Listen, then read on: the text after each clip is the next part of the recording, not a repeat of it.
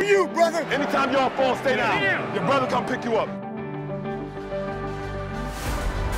I'm Kevin Durant. You know who I am.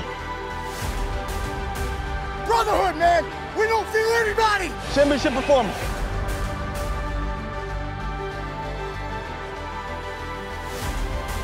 Play tougher, harder, tougher, everything. Trust yourself. Trust your teammates. Let's go win. We don't think one, two, three, win.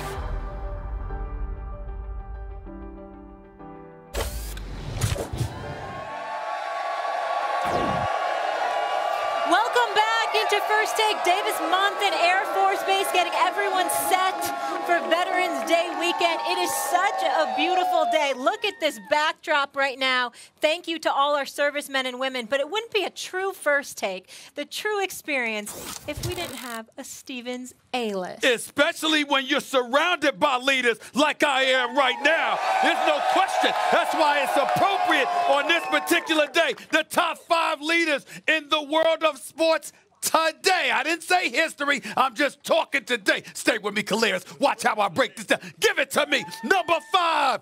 Give it there. Great there, girl. Jose Altuve for the Houston Astros. Why? Let me tell you why. You look at the Houston Astros. I know they just lost the World Series, but they've been to 2 of the last 3. They win over 100 games on a regular basis. And as big time as J.J. Watt is in the city of Houston, guess what? That miniature dynamo for the Houston Astros.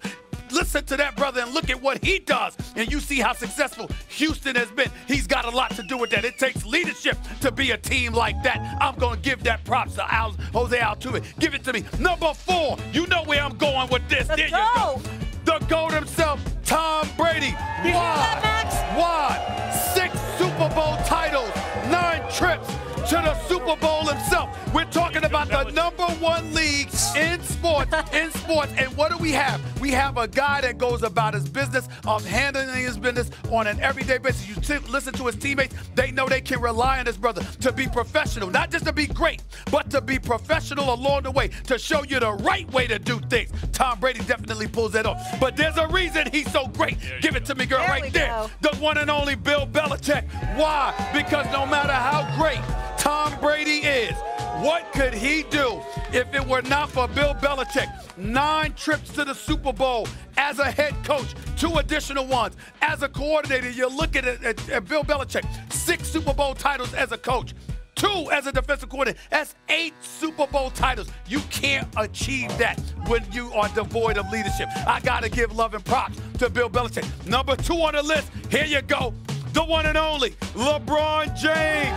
Why? When you talk about LeBron James, you're talking about a guy that's been to the finals 9 times, okay? You look at what he's done, okay? He's lost 6 times, but he's won 3 times. You got to give him props where it's due. This is a guy that's universally recognized as arguably the iconic sports figure. Never gets in trouble, knows how to act, conducts himself like a model citizen, incredible role model, and on top of it all, hasn't sacrificed his greatness in order to achieve any of that stuff. You got to give King James props, but I can't give him the number 1 nod. Guess who I'm giving that to? Steph Curry. Why am I doing that? 5 straight trips to the NBA Finals. The babyface assassin, universally recognized as the greatest shooter we've ever seen. But by the way, who is the person that got Kevin Durant to come to Golden State? Who is the person that took a step back and made the sacrifices for the team? You got one of the greatest shooters in the history of the game in Klay Thompson as his teammate. Steph Curry, what is his greatest gift? It's not just about shooting. It's his selflessness, unselfishness, the fact that he's willing to give and to share the wealth because it ain't all about him. That's what the bottom line is with Steph Curry. That's why I put him number 1. You missed one big one. I'm shocked. Even though he botched one recent situation, the greatest leader in sports today and one of the great leaders in American life is Greg Popovich. Look at that franchise competing year in and year out. Not, by the way, military-trained background. Not scared to speak his mind, stand up, speak truth to power, has an organization that competes every single year, has won 5 championships. I would say he's the number 1 leader in sports. Well, let me tell you why I didn't pick him. Because I'll be damned if I was picking 2 coaches. I'm only going to pick 1. And as great as Greg Popovich is, He's no Bill Belichick. Calais, what do you think about this list? We can He would be number 2. Around. He would be number 2, not ahead of Bill Belichick. I ain't gonna lie, I was surprised to see Steph Curry up there, but then when he started talking about it, it does make sense. Because I think to be a real leader, you have to put the team in front of yourself. And Steph Curry is the epitome of that. I mean, he really took a back seat and let the other guy shine so that he could have a chance to win. And I respect that a lot. And we can say a lot of things about LeBron James, good, and most of it good, of course. But we can't say he did that. Yeah. We can't ever say that LeBron. This is the first time with the Anthony Davis thing, I'm going to make him the #1 option, that we've seen LeBron James flagrantly willing to take a step back. We saw Steph Curry do that over the years. Well, LeBron's led a group of guys to the finals, except for last year, for almost every year for a decade. He was in the East. Different teams, like, yeah, sure, but he did it every year for almost a decade. He was in the East. Still did it. Well, no one else in the East did it. You only beat who's in front of you. I know. But Steph Curry beat everybody, including LeBron. Can I ask you this? I know 3 or 4 times. Steven's A-list, it's the top 5 leaders in sports right now. We know that the list is always fluid. But I want to go greatest of all time, Calais. I'll start with you. Who is the greatest sports leader all time? Wow. I mean, just to top of my head, I have to go with Vince Lombardi. I mean, the trophy's named after him for a reason. You know, I go back and look at, like, videos and speeches all the time, and he's the one guy that you can go back consistently. It's like, wow. But at the same time, though, Michael Jordan has to be up there, too. I put Michael Jordan in there.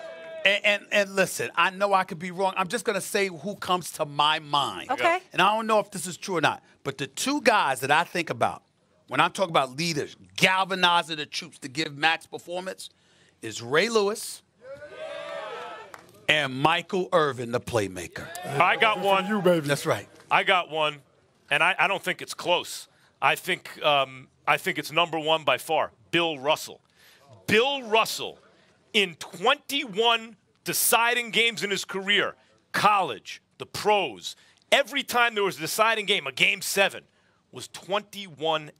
Wow. He never lost. And he didn't put up the big stats unless it was a Game 7. He'd give you 30 points and 40 boards. This dude was and you talk to anyone, you read interviews, any of those Celtics on those old team coaches, anything, and they talk about their leader, Bill Russell. Kills me to say it because it's Celtics, but it's true. Max makes a valid point. My only trepidation about that is what the league was then compared to what it was now. So the level of competition, that you had to go against. Yeah. That's the only question mark about that. That's the only reason I didn't say Bill Russell. Of course. And again, this is all relative because the real leaders were standing amongst you. Thank you guys again for having us today, having so much fun. Calais is sticking around here with us. We're going to talk a little